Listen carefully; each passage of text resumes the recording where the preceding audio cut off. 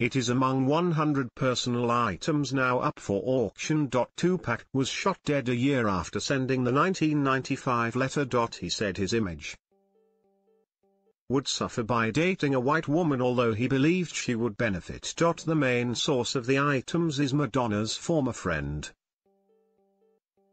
New York art dealer Darlene Lutz. They include love letters, cassettes and a hairbrush with strands of the star's hair in it. But auction house Gotta Have Rock and Roll was hit by an injunction last July.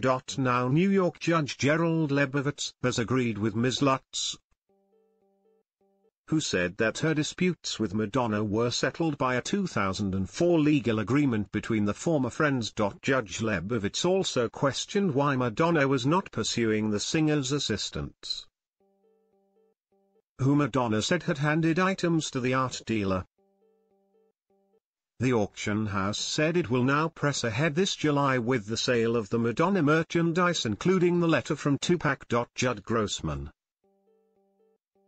a lawyer for Ms. Lutz, called the court decision a total win. He said, "Ms. Lutz is now free to do with her property as she pleases without any continued interference by Madonna." In a statement,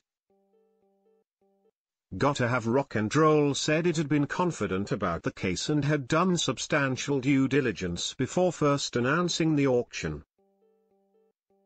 In Tupac's letter, he told Madonna that her own image would be boosted if their secret relationship became public, but he would be the loser.